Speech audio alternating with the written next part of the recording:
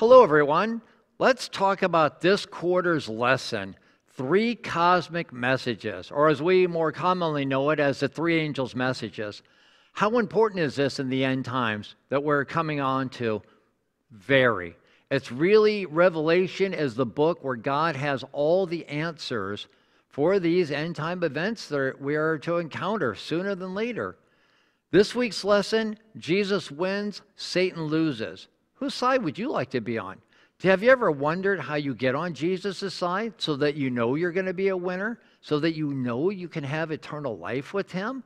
Come to this week's Sabbath school and we can review all the biblical evidence as to how we can be overcomers, just like Christ overcame and sat with him, with his Father on his throne. I look forward to seeing you Sabbath morning, and God bless.